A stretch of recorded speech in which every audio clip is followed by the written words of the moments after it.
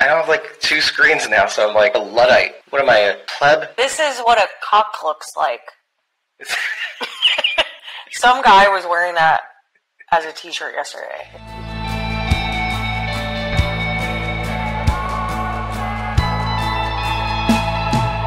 We are Squawking Dead, a podcast pulverizing episodes beyond the Walking Dead universe. Sometimes we give you news, sometimes doors slam behind me, but most times we go deep. I'm your host, David Cameo, and I'm joined by Punky Brewster, Bridget, ko-fi.com/Punky Brewster. That's PUNKYBRUISETER. And today we're here at the Drury Inn That's not what this is. in lovely Tampa, Florida. I wish it was a Drury Inn because then we'd have dinner. Lovely dinner every night in the Drury Inn where dreams come true. And I become Tommy Malibu. It's true. Dave is Tommy Malibu. We're not going to explain that. It's fine. It is fine. We're in Tampa, Florida. For Spookala. But our commitment is undying, unwavering commitment to the podcast because we are literally filming in a potato. This whole thing is Well, I'm in a potato. You're in a potato. I'm also in a potato. You look fantastic, though. This sofa is easily a potato. It does look like a potato, a baked potato that's been left out, clearly. It's as mushy as one. I think you have to be honest with our audience.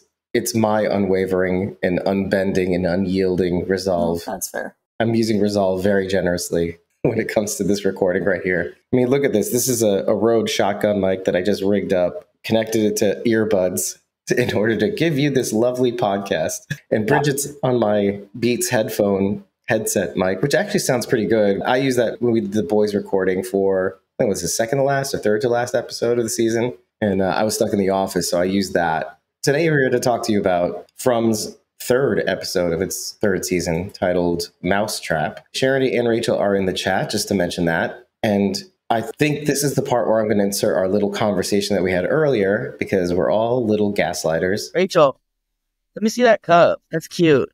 Your little witchy cup. Oh, now she gets close to the mic.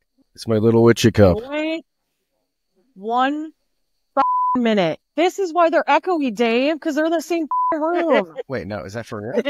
Yes. Seriously? I'm leaving. You know what's also funny? We're in the same room.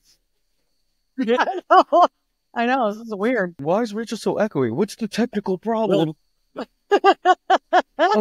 Also, when I do this, it looks like I have no arms because I have a potato camera. It's a potato camera. So what happened, Charity? You drove up there? Yeah, all of my delivery areas wiped out. Like, literally. Yeah. And I just had to go somewhere where I could work. So I have another surprise, Dave. Rachel and Bridget meet Evelyn. I'm going to see your Evelyn. We kidnapped her. And she's here, too. For who? I'm going to raise you a Nick and a Brian. Oh, my God. Rachel, you know what's really sad? You're not going to be recorded because you're in the producer link. I started working my way up and decided to come stay here for a few days of work. So I've been here. But... Well, I mean, you just got here, right? No, I've been here for a few days. We've been keeping it a secret. It's been very hard. They get to go to Spookala, so I'm going to go on vacation too. It's not a vacation. More surprise, Bridget. The dragon? Did Ray tattoo you? Yep. Oh, I love it. I'm jealous now. Spookala. Dave, Spookala. I want to be in Michigan. There's the door. You can see the latch from here. Michigan is the happening place right now. You could be Tommy Malibu and start driving. Anyway, I really did just want to say hi to everybody, and sorry I haven't been around. To the listeners, kind of a disaster, and you don't have to apologize at all. I mean, everything, like, we're fine. Everything is fine. Nobody got hurt. We didn't lose any property, no damage or anything like that, but west of us is pretty messed up. 85% of my delivery area was in those areas, so I haven't had no work. Rachel was nice enough to let me come up and hang a few days and work here. Same thing with Columbus. I had to stop, and Brian let me crash on his couch. Oh, that's cool. And then I got to meet Nick the next day, too, so it was awesome. That's nice. Rachel and I have been having some fun. I went to work with her last night and got to watch her perform. You're so sneaky. You're like, oh, I'll be up early. I'm like, that's not normal. Yeah, I was like, that's weird, but okay. I literally said, as you texted yesterday, I was like, what the I said it out loud, like Dave could hear me. Doesn't make sense. This is where my bedroom was. Yeah. Wait, This actually, is where Dave's bedroom was. So he could just hear me anytime we talk. Staying in my car, so like I have been getting up early and riding around and stuff. God, that scared me. I told Rachel, I'm like, at least you get to be in on the surprise this time. Yeah, that's true. You love a surprise. I do. Jeremy. You do. I love gaslighting my friends in a good way. so does Bridget when it comes to Fallout. Never forget. What? Oh, because I lied. What are you talking about? Dave said I love to gaslight my friends also. We love to gaslight our friends. Regarding Why don't we Fallout. just call this the Gaslight Podcast? The logo will be much easier. It'd be like a lamp and with a skull in it and a flame. That winded me. Just running out. I was gaslighting you to thinking I was healthy. Oh my God. I'm not. I lied. I watched the episode with Rachel, but I'm not into the show, so I'm going out and go to audience and just kind of hang out with you guys. So there's also a good chance that I'm going to go take a nap very soon. So, Oh, well, excuse me. well, I'm not the one decided to do this at 9 o'clock in the morning. Yeah. Speaking of, we really got to get rolling because we're going to have to go to the convention soon. Bye. Bye. Bye, audience. I love all you guys, and I'll see you soon. Yeah. I get to cut this out and put this somewhere else. I pick them up, I put them down. And then we're back. The magic of editing, because we're in the Drury Inn. And That's not what this is. you can see the staircase behind you. I was sleeping on the couch. We collapsed it. Bridget's using it to sit. So she was sleeping up there while I was sleeping down here. But we woke up early this morning to watch this episode of From. And I take my time watching it because I was busy getting notes. So she's far ahead of me. She's watching the episode. And in the middle of my note taking, she goes, "Oh my God, oh, what?" And by the way, forever after that, she's like watching 30 Rock. No, she's watching Parks and Rec, I think it was. And then she's like laughing all the way. It was like the bottle has been opened on the laughter and the reaction. So she just kept reacting to things after that. I'm like, what is going on? This episode started becoming funny. What is happening? No, I was watching Parks and Rec after that. No, actually, I think I was laughing probably at TikToks. Okay. So I'm just like in a little nest up there, and I needed to decompress after watching this episode from. Yeah, so I yelled a lot, and Even through my noise canceling, clearly you can see them headphones. Not these, the one she's wearing. the ending was very startling to me. Did you see it coming? Because I did not. I did not actually at all. I thought something bad was going to happen. I was like, oh God. Well, I thought she was right, is what I was like, thinking. maybe Tabby's right, and she hasn't actually left. What does that mean? This whole thing. And then the ambulance stops and it flips over to the driver. And as soon as he said there's a tree, I was like, oh, that was the first. That was Oh my God. So up to that point, first episode had a lot of action. The second episode had to have Tremendous the drama. characters really dealing with what had happened. And so I wasn't expecting a lot of action in this one. And really, it didn't have a ton. But then all of a sudden you get that piece at the end. So I really enjoyed it. A lot of unassuming things happened in this episode. Really unassuming. It was just so slow. And it was like, what are these beats? What's happening here? Every little thing that was happening, I was kind of thinking to myself, where's the turn? Okay, we're here in the diner and Ethan's cleaning a pot and Bacta's here. That's her, at least her last name, the bus driver. Okay. Boyd comes in, is like, I guess, well, I mean, it was touching because he was just taking care of the diner. It's like the only thing you could think of doing because Tien Chen would have wanted it that way. Something Kenny sort of said about Tien Chen looking a certain way afterwards. And I like that. But then I was like, okay, what's happening here? What's happening with Jim also? He's unraveling, but where's the punchline? Where does it hit? And obviously, we're not going to see where that goes until a little later. But okay, even at the cabins, the scarecrows, I guess that's what I'm going to call them, or the totems, as Sharon D would say. It's like, okay, they're gathering crops. There's a little tension. Kenny calls Christy a nursemaid. Yeah, I knew that something was going to happen out there. I don't know. I have a really bad feeling about what's going to happen moving forward. I don't know what those totems mean. None of us do.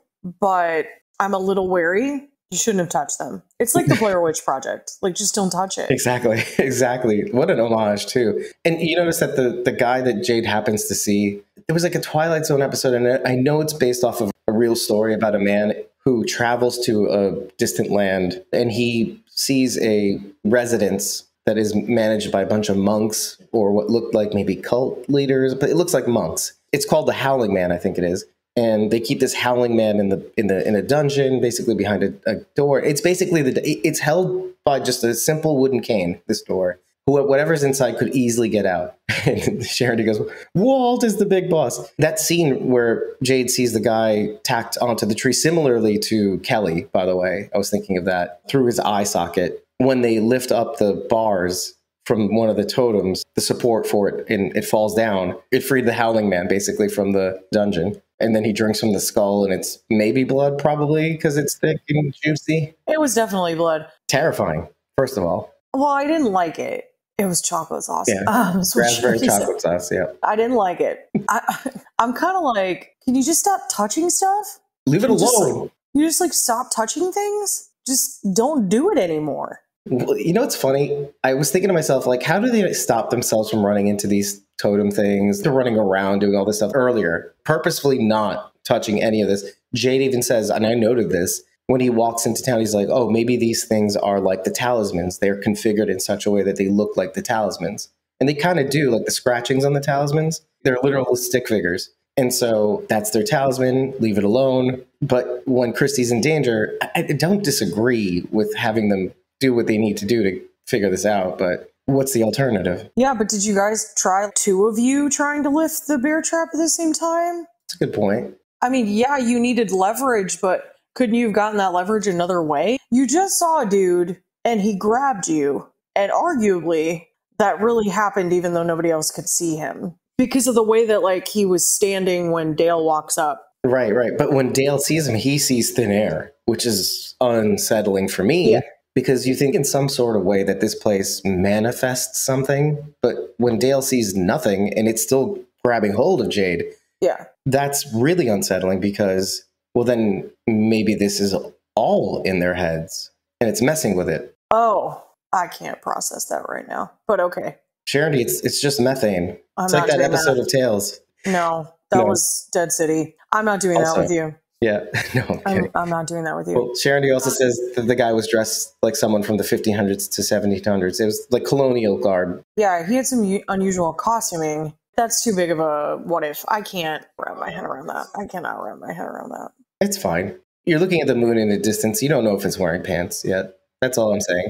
I don't want it to be wearing pants. But invariably, it does on the show. I'm right about the dumbest things. Speaking of me being right again, maybe... God. Is confirmation bias, but also confirmation that Tilly says, yeah, also when I was pregnant, I licked the inside of eggshells. Dave, I knew you were going to say this. I knew you were going to be like, oh, that's right. It is. Yeah. It is my And you're kid. Like looking at me like, you know what? No. Why is it going on about pica? Here's the other thing, Dave. Okay, but is it normal for a bird to come busting through the window and then slam its head into a wall over and over again until it's dead? Yes. I don't think so. Because I researched that and it's not normal. It's not normal. And I have to say, it's an evil baby. Wait, so hold on. You can accuse me of the moon wears pants, but you're like, no, none of these normal things are normal. No, it's an evil baby. Monster baby. Yeah, it's a monster. This is the part where you say, I believe what I believe, Dave. It's a monster baby, I'm just saying. So wait, then you have to conclude what Charity probably also concludes is that Tilly is a monster made flesh. So I haven't engaged the From fandom, even though it would just be people theorizing. I don't want to get spoiled because somebody would be right. So I've just stayed away from it. Like original thoughts, basically. So really my only interaction with the From fandom is this podcast. If you were here in the chat or if you were in the live chat during the premieres and you were talking to me about From, then that would be my only interaction with the right, which is fair. Right. But I did see on Twitter that several people have said that they do not trust Tilly. That is a fan theory. I don't get Tilly. She's got a weird eclectic spirituality that I don't really understand what your vibe is. Your leading prayer last season was, walk and through it was the a valley of Christian shadow. prayer. Now you're doing tarot. What's your guiding principle, lady? What is your like spiritual amalgamation right now? Is like all of this like stuff that you've like cherry picked together. I don't know. Which I mean, people do that. I'm not religious. I'm just spiritual. That's her in a nutshell. She's like Not everybody. superstitious, but I am a little stitious. I was with Fatima during this. I'm like, I don't want you to do tarot. It's terrifying to me. Let me read for you word for word what I wrote in my notes, just to kind of give you all a chuckle. Now, if you're new to this podcast, I've said really awful things about people who believe in tarot and astrology and all that stuff. I sometimes dig my heels in a over-the-top way because I really am. I just hate it so much. Of course, you have to lean into the humor because otherwise you're being really serious and scary for some reason. So I say this, Fatima gets really, really upset, Dave level upset, when she suggests that tarot is the solution. Tilly throws it back in her face because, bitch, you see how crazy S out here is all the time? And that's your limit? Tarot? And you don't want people to think you're crazy. Now you're calling Tilly crazy? So like I automatically took the other side of what Dave would normally say immediately after Dave level upset. You and I hold similar beliefs about that. I'm not a big fan of new age spiritualism. Now, some of that is just that I'm Christian, and so I just don't believe that. Well, it's a hoax. I'm sorry, this is going to sound so ridiculous to anyone who does believe it because I just said I'm a Christian, but to me it seems like pseudoscience. I see the irony in that. Don't worry about it. To me, as a horror fan, this would be the equivalent of someone grabbing a Ouija board and being like, let's consult the spirits on how your baby is. And I'm going to be like, no.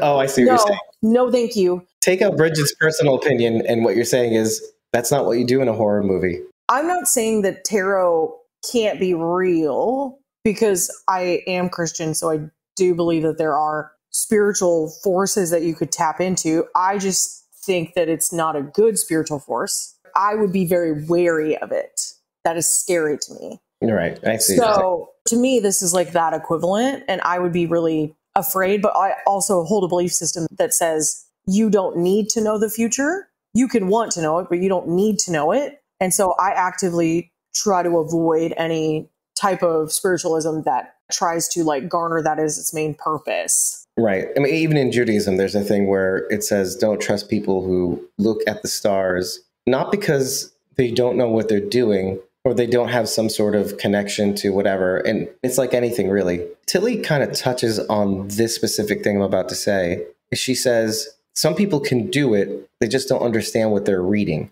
And that's really the basis of that warning, is that they have some understanding of the thing, but they don't have a full understanding of what they're trying to elaborate on or trying to define. I would say that was a pretty clear-cut warning. She's like, I know what I'm doing now. Do you? Yeah.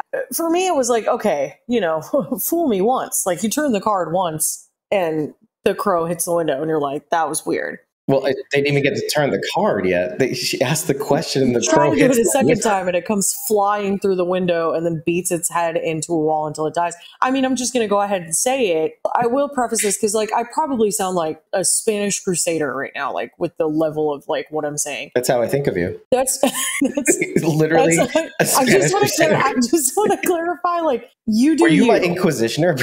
Yeah, you do you. If that's part of your spirituality, that's your choice. That's your journey. That's your choice. It's not mine, and I am very wary of it. So I'm scared of this. This seems like this would be dangerous. And then it proves that it is in this moment. Now, I think you could argue this does the thing that Hollywood really likes to do, which is a person who believes in this, I think, would think of this as a pretty innocuous act, doing a tarot reading. Right. I mean, it's personal, but that should be just something that you could do. And they're saying, "Oh, look, it's evil."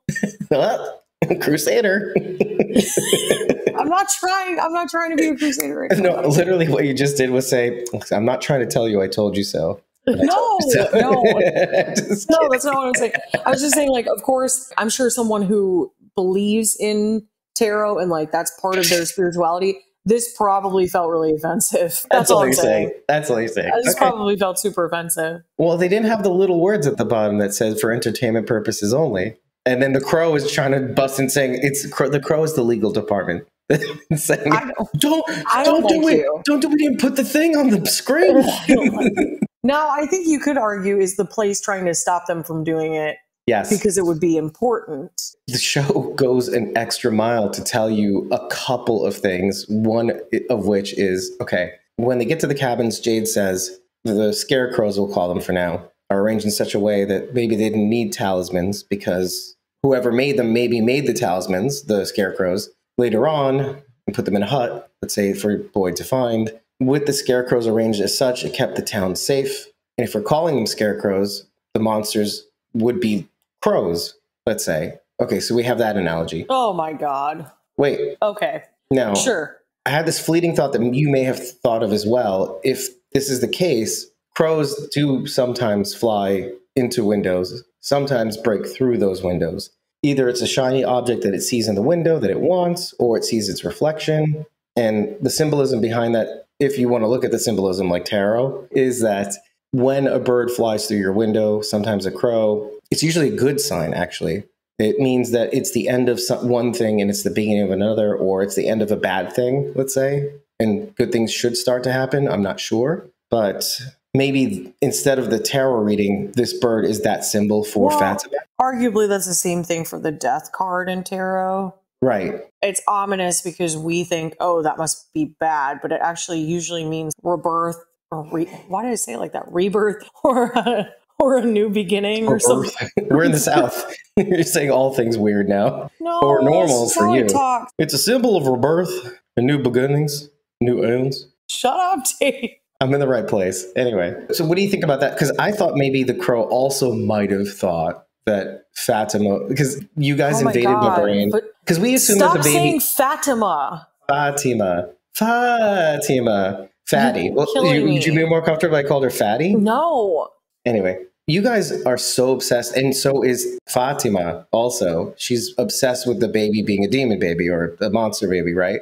Because she basically almost said it in this episode. But we're making so many assumptions about the baby being the monster baby. We're not thinking about Fatima being a monster. Well, here you go, Dave. And the baby being totally fine. Now, this is from Quora, so take it with a grain of salt. It was delivered by a bot, but here you go. When a crow hits your window, it can have several interpretations, both practical and symbolic. Omen or message. In various cultures, a crow hitting a window may be seen as an omen or a message from the spirit world, often interpreted as a sign of change or a warning.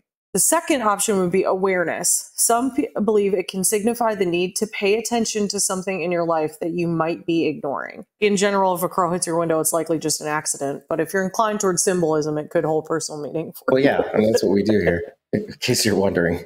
The moon sometimes puts one leg on and sometimes it takes it off. One moon wears pants one leg on at a time, basically. But I was thinking that, yeah, what if the crow recognized its friend? And that friend is Fatima. Is that better?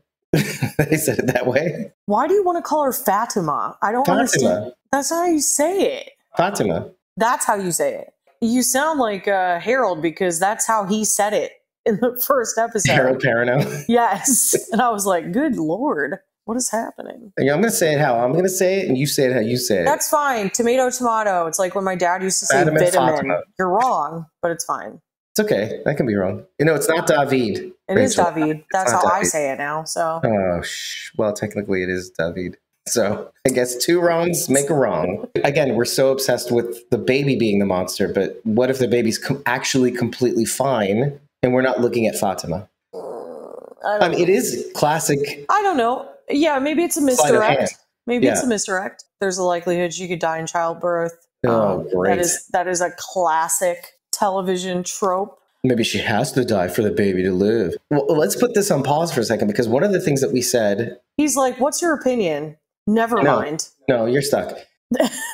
One of the things that alarmed me about these, because you get to the end and you're so stuck on the fact that the ambulance is in the stuck place now with Henry Kavanaugh, Tabitha's back, and all these other people, the EMT, the cop, that notice, oh, it's the lunchbox lady. Okay, I get it. You're right. That is weird. Why? And it's a rope? Anyway. Her delivery was more weird of the line. It was like the thing last episode with that lady from Colony House where I was like, what is your beef, dude? Oh, like, Nikki. why? Do you extras or you like one-liner people, you like background casting? Do you have an issue with the cast? Are you guys beefing in real time? Like, what is happening? Do you guys not get paid It enough? was What's happening? delivered like so angrily. If someone had said that to me, I probably would have punched them. Well, listen, Tabitha, she was a captive audience. She couldn't do anything at the time. She was kind of like trying to get up to punch her. She was like, oh, my head hurts. Yeah. Oh, I can't. Oh, the room is spinning. But by the way, poor Tabitha, this is like thrown from a lighthouse days ago. She got into a car wreck with Henry Kavanaugh. She's not having a good week. My concern is there's 5 people coming in now. That's what I was getting to. I was like, this is the one thing that we said, and that was when people come into town, other people have to die. Or at least maybe with, was it Christy, Dale, Kenny, Roger, and a woman. So that's 5 people that are in the cabins. Well, Tien Chen just died. And Tien Chen just died. So that made room for the 4 people that came in. So if only one person survives the And, cabins. and those people remain in the cabins, the town is okay. It better be Kenny. Oh, no. Then the I line. can't choose between Jade and Kenny. No, but then Kenny said, oh, so this is the, okay. All right, you know what I can say? I can say this 100%. It better not be Dale that lives. That is the worst. Well, okay, because then it actually goes to the line that Christy says that she reminds Kenny of about what Tien Chen says, which is, you'll never be alone. So if you'll never be alone, we'll all die together and Dale will be alive. She's right. She's right. Dale lives. Hashtag Dale lives. You know what? If it was Walking Dead Dale, fine. I don't like this Dale. This Dale's the worst. I like this. This Dale is, remember that joke that we made? This is Bizarro Dale. Me, Elad. Not Elad. I don't like him. Or Laid, as Sharon said, which basically broke our brain a little bit. It's Cockdale.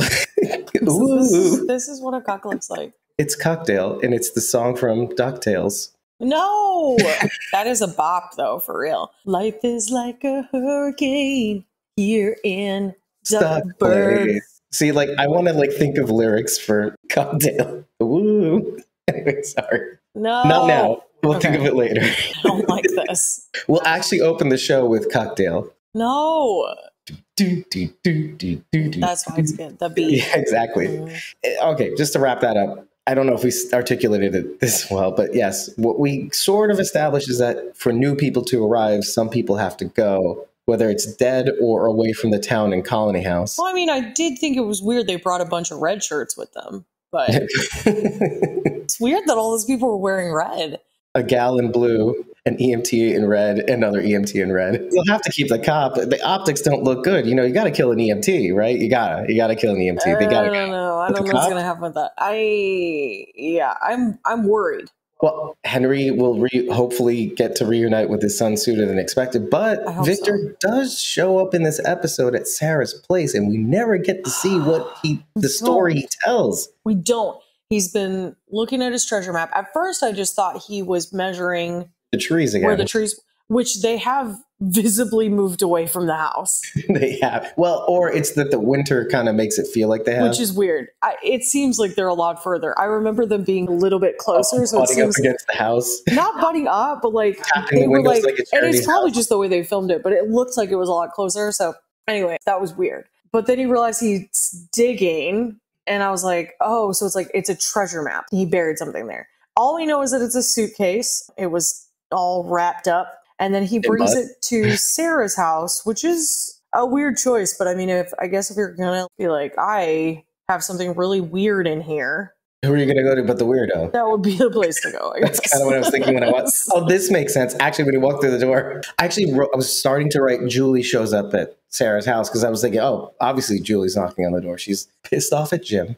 Oh, Which, okay, I feel bad for Jim. Julie is really giving it hard to him. We'll go back to Sarah, but that really upset me. No, she has every right. She does, but... She's absolutely every right. As a kid who, I love her. My mom did her absolute best. But I was given a lot more than a 7-year-old should handle at the age of 7 because I became a surrogate spouse for my mother. So the things that she normally would have told my dad after he left, I was the one who had to hear them. So when we were having money problems, I knew about that at age 9. When things weren't going right or my mom was losing her job or whatever happened, I had to know about it as a child.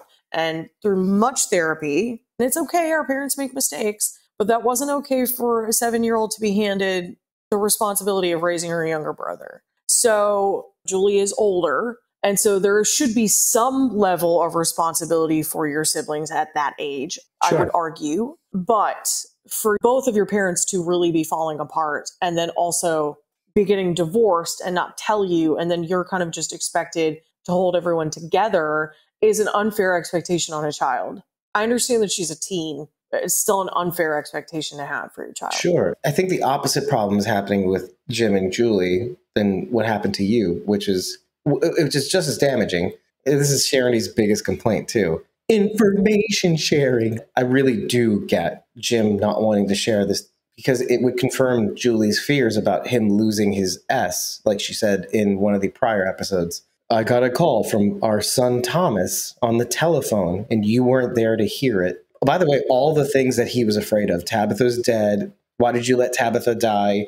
The kids are falling apart. So he runs in and gets the kids because he's operating on this fear that this fake Thomas, because he is fake, that this Thomas is telling him. And you're caught between obviously knowing that that's not Thomas, that this place is pushing your buttons, but also... And still hoping that it is. But also it sort of saying the thing that he's thinking anyway. So, like, do you blame him for not telling Julie? No, also... I don't blame him for that. But here's the thing. Your daughter doesn't have a fully developed frontal cortex.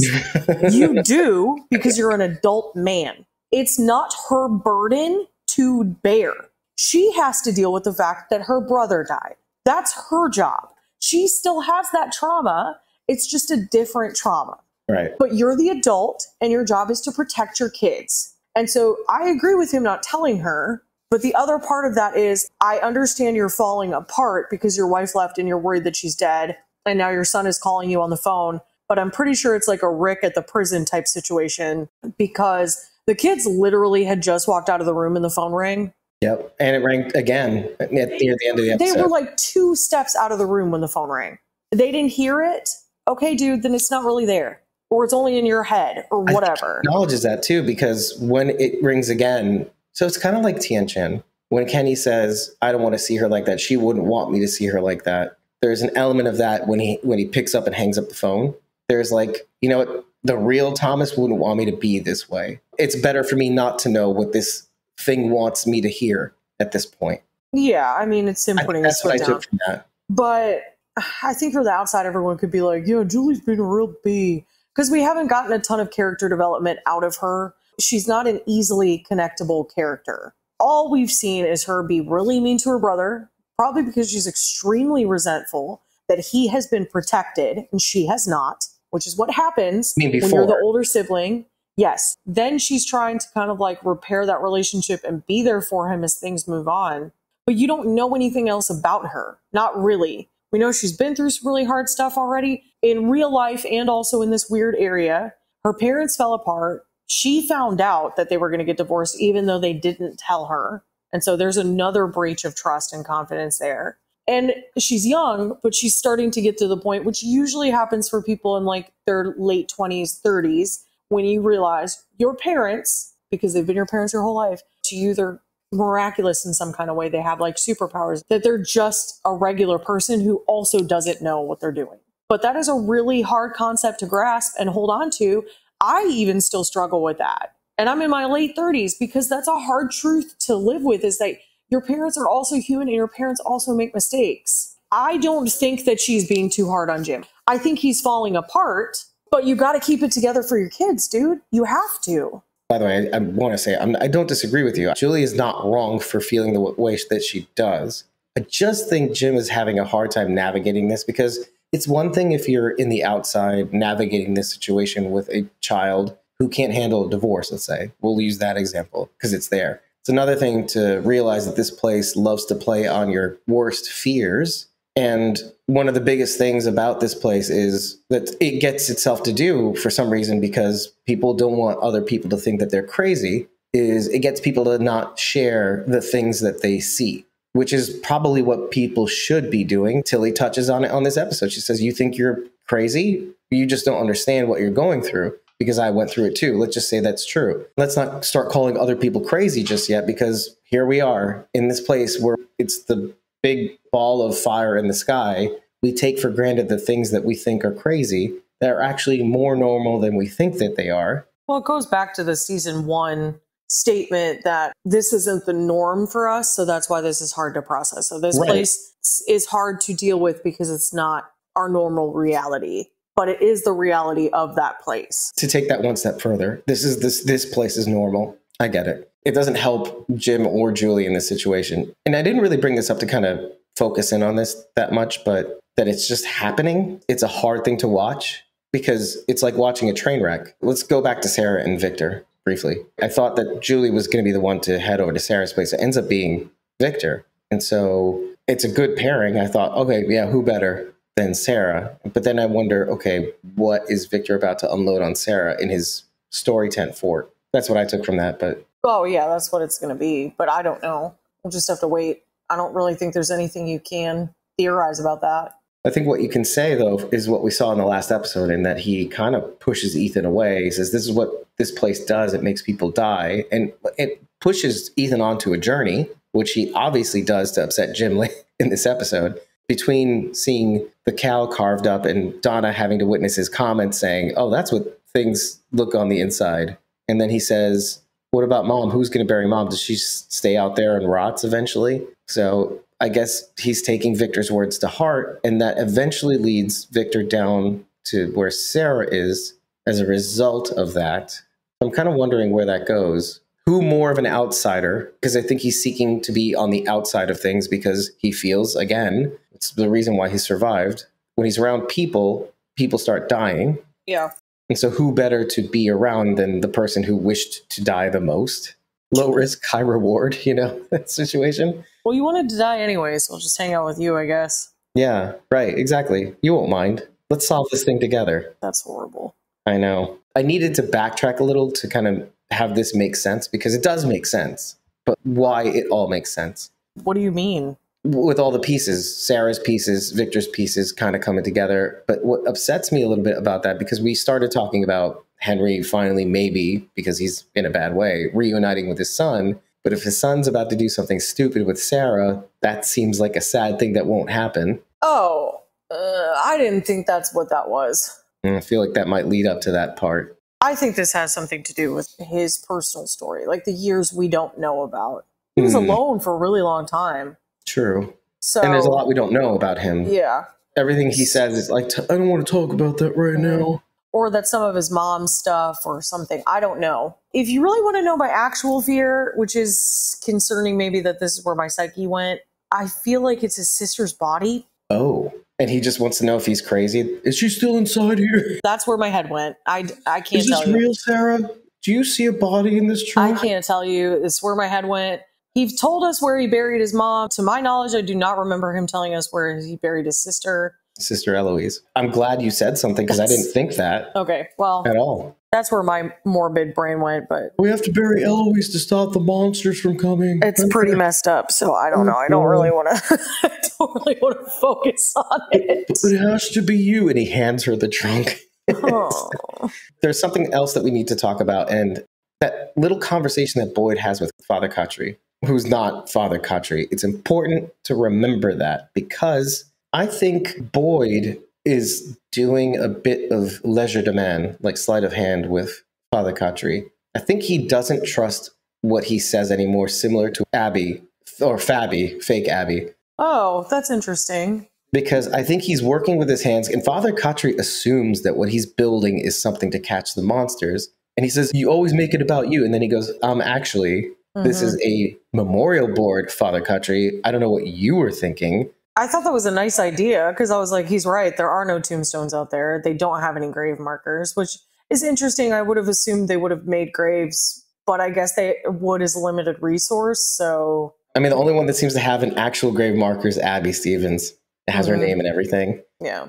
But what I was thinking throughout the entire thing was it's not immediately clear that Boyd mistrusts Father Khatri, but I don't think that's a memory board. I think that's part of what he's trying to build to catch something or some, I don't know. Because I keep thinking to myself, the monsters know what they see. They don't know what's inside these people's heads necessarily. They can extract only so much. Maybe it's a way to cover the talisman so that they don't know. Something or maybe it's on the back of the talisman so he can put it on the wall or whatever when he traps one in a building. So it's not obvious that it's there. Sure. Yeah, maybe. Or maybe the talismans, I'm just thinking to myself, something stupid. Maybe the talismans don't really work. And that the idea of the talismans working keeps people's hopes alive, right? So that when they do screw up or the talisman falls on the floor, then they can come in. And so let's say a monster comes in. I don't know. I'm gonna say no to that, Dave. I'm not even gonna allow that because he fell into a pit with a ton of them there, and that's how the monsters didn't follow him. Well, yeah, the talisman hunt, right? Yes, there's no other rhyme or reason.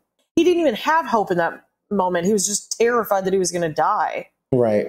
It's just interesting because if these monsters could see everything, or I say monsters, but we don't know what the entity is or whatever the force is behind even the monsters, right? There's a hierarchy, as Charity said. But whatever's operating these monsters to see everything. And so they would be aware of its presence on a given surface or like on the wall or something that they can see on a surface level. But anyway, I wasn't even thinking that far ahead. You brought it up like, oh, maybe they hide the talisman behind the board or whatever. No, I wasn't thinking that, but you did. What I was saying was, whatever it is, it's like a sleight of hand. He's building something. He says it's a memory board, but maybe it's like, okay, as long as this thing is watching me, I'm not going to let him see what I'm doing. I'm going to make it look like something, but it's going to be for something else.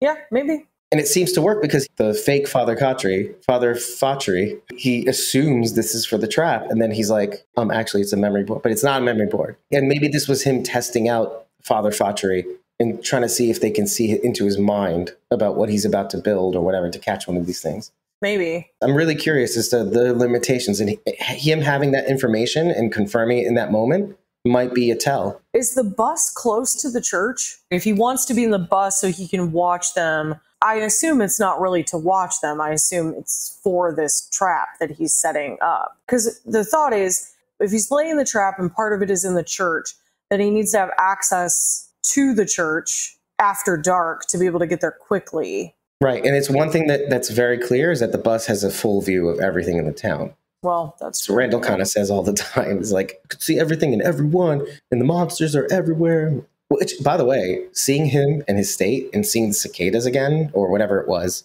I don't know if there were cicadas, but I heard the sound and it sounded like cicadas, makes me think that he's not been getting much sleep since he's been back. The only person who seems okay is Marielle. Julie's not okay. Randall's not okay. Marielle seems okay for some reason.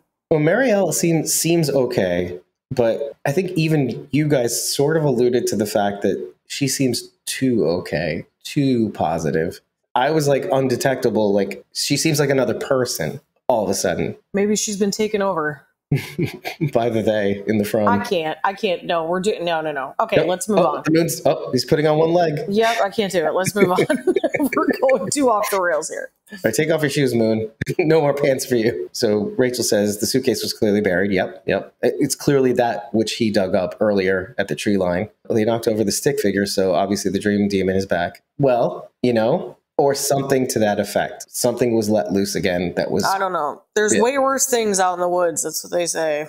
Yeah. It's funny. Had that end scene not happened, I would have said, nothing happened in this episode. Not really. Sort of. They're setting up a bunch for next episode, so I feel like next episode is going to be kind of a doozy. I was thinking that too. Like, actually, I was thinking more along the lines of, well, isn't this a lot more like season 1, where a lot of the episodes were sort of setting up the next episode or setting up the episode. Yeah, because we've got the 5 people out by the cabins and something is obviously going to happen there. We've now got Tabitha coming back with these people, so obviously something is going to happen there because they're going to have to be convinced that this town is what it is. It is good they have more medical personnel. Oh, no. Yeah, Rachel. We have to mention that it's Rachel. No. Oh, no, Rachel. Let's read the whole thing again. So Rachel says in the chat, because they don't know that we're reacting to that, it's good that they have more medical personnel now and supplies, and you reacted to that because... Let's put 2 and 2 together. We said when people come in, people die. It's good there's more medical personnel now. And that they're not going to be? Oh, because Marielle's going to die? No. Christy's going to die. Christy's going to die. You're never going to be alone, Boyd. Well, you won't have anything to do with it. You'll be stuck with Dale. Well, she gave her little speech, so maybe it's time. Yeah. I don't know, but that's interesting. Anyway, so we've got the people out by the cabins. We've got Tabby coming in with all these people in the ambulance. We've got Boyd setting up some sort of trap for the monsters. So there's 3 separate storylines here. The baby thing, that's 9 months in the making. But we do have the crow broke into the house. Waking up Elgin, by the way. Poor Elgin. It's like no matter what, he can't sleep. What is this setup? Why'd you have to do your tarot reading right next to a sleeping man? I think, no, it was You're like, this is as good a spot as any. No, it was across the room. The crow flew across the entire hallway and landed near Elgin. Dave, go back and watch that scene again. They walked 2 steps away from Elgin. She like grabs it out of the drawer and they're like, 1, 2, there's a table right there. Well, okay, yeah, but the point is they weren't doing the tarot reading on Elgin's forehead is what I'm saying. They might as well have been. They're like, oh, he's sleeping. He doesn't get much sleep. Anyway, shuffle these cards. No, it's more like this. It's more like this. All right, let's be real quiet because Elgin's sleeping on the other side of the room. Ask your question. Is my baby okay? It's what it might as well have been. So anyway, that's many months in the making, so I don't know that we're going to get anything there right away. Right. But then we've also got Victor and his suitcase. So there are essentially 4 storylines that are set up now to like play out something probably wild in this next episode. I think this next episode is going to be a doozy. Bomb diggity, probably, hopefully.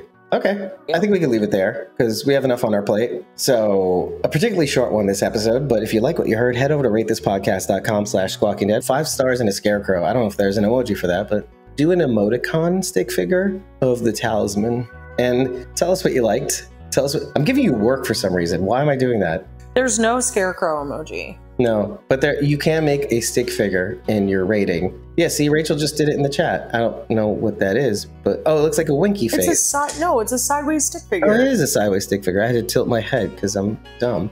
Anyway, 5 stars and an emoticon that looks like a stick figure sideways is all we need to know that you love us. But tell us what you liked. Tell us what you didn't like. Tell us what we might have missed. We probably missed a lot. I think we covered it pretty much, though. But tell us after every single episode. It really, really does help. We've worked really hard to get this episode to you, clearly. I hope you see that. This is a very ramshackle, jerry-rigged sort of thing. But if you really like what we're doing, you can tip us on Ko-fi, get the unedited episode recording, as well as the pre-squawk insights for 30 days. And if you're really into us, you kind of want to date us, you want to go steady with us, it's just like the Christian's Children Fund. Sponsor Squawking Dead for as little as $4 a month with the Walkers tier. And you'll get even more Discord access than when you tip us. It's still forever access. You'll just get more of it, as well as a bunch of perks in the Ko-fi shop for free. If you're really into us and you want to, only 13 cents a day, Dave. So for 13 cents a day, you can join the Walkers team. You could sponsor a Squawking Dead. It is less than St. Jude's. So thank you, Charity. It is. How affordable. And you could be helping me to hopefully not deal with Dave as often. Actually, just give money to me. Yeah, go to ko-fi.com/punkybrewster. That's PUNKYBRUISEETER. Give her all the monies, everybody. I want monies. For a little extra, you decide to join the Whisperers Survivors, our Great M tier. You can get access to our Jackbox Games live streams, free classic t-shirt from our merch store, as well as discounts in the Ko-fi shop. Decide to join the Survivors and Great M tier. You can join us on screen during these recordings, lending us your thoughts along the way with your face mouth mic. And if you decide to join the Great M tier, you will also receive, among all other perks, which you can read on Ko-fi and Patreon. It's fully laid out. You'll have access to our core channel on our Discord, which gives you the ability to join our private conversations discussing the behind-the-scenes things that we need to discuss without the audience. Things like budgets, where should we go for cons, where should we not go for cons, how much money we should spend, what we should be doing. You have a lot more weight in these conversations because you have access to them. In any case, I'm your host, David Cameo, and I was joined by the lovely Bridget. You can hear it from her mic because she's in the same room as me. ko-fi.com/punkybrewster. It's PUNKYBRUSETER. And Rachel and Charity in the chat. And Rachel says, money, please. Money, please. Money, money, money. Bye, everybody. That's it. Parks and Rec, Dave. That's it. That's it. Good night, everybody. We'll see you soon. Or good morning for us. Love you guys. I'm glad you get to be together, Sharon and Rachel. Yeah, me too. It's really Glad odd you're together. that you didn't tell us, but that's cool. It's classic Sharon D. I want a tattoo. Damn it. That's it. No, I want a tattoo. Tattoos, please. Is my baby okay? Thank you again for listening to another episode of Squawking Dead, this one being a little bit more ad hoc than our normal production value, but we were in Tampa for Spookala, promoting ourselves on Suki Martinson's table. You should check her art out. She's a really great friend. I enjoyed spending a lot of time with her, meeting new people, meeting some of the actors from The Boys, meeting some long overdue actors like Tyler Labine. It was just overall a really great time. But we've reached the part of our episode where we acknowledge our supporters, mainly the Great M Survivors and Whisperers tier members, among whom, starting with the Great M tier, our producer tier, at Real Ryan GM on Instagram and X, the one and only, because there are no more Great M or Survivors tier members, we could really use your support about now, because we are sort of losing money because of our episode release pace. We're having to use Veton, our editor, to publish releases, which means we're having to pay him, which means if we aren't able to pay him, we aren't able to keep up with the demand and we will fall behind, and I don't think any of us wants that. So consider joining a membership tier on either Ko-fi or Patreon. Moving on to our Whisperers tier members, lapping the Survivors tier members because there are none. We've got at Judith.Morton on Instagram. On Facebook, we have at Kim.Rowley, the number 1, and at Sandy.D.Morrison. Last but not least, we have Aiden Atkin, who you can reach on ko-fi.com/Aiden Atkin. I gotta say, I'm really enjoying the pace of this third season of From. I hope you are too, and if you aren't, or you are, let us know what you think in your review or rating by heading over to ratethispodcast.com/squawking. We really want to know, and we will probably discuss your thoughts on the next episode. But remember, in the meantime, that we, you and me, are Squawking Dead.